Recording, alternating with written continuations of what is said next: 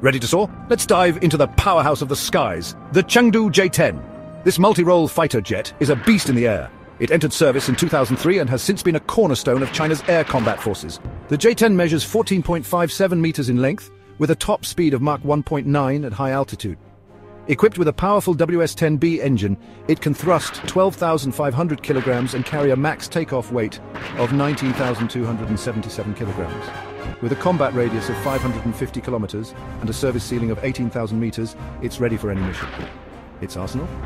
Air-to-air missiles, anti-ship missiles, and laser-guided bombs, a total game-changer. And the tech? Advanced avionics, digital fly-by-wire, and pulse Doppler radar that tracks 10 targets at once.